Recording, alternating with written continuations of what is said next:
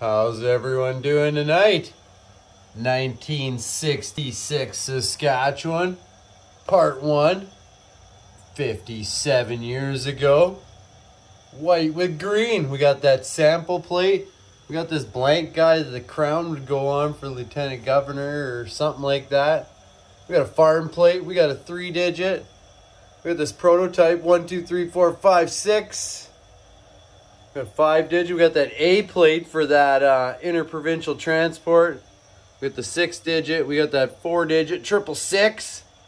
We got that commercial 33. That D Dre delivery plate.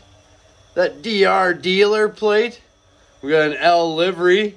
G for government. F for farm.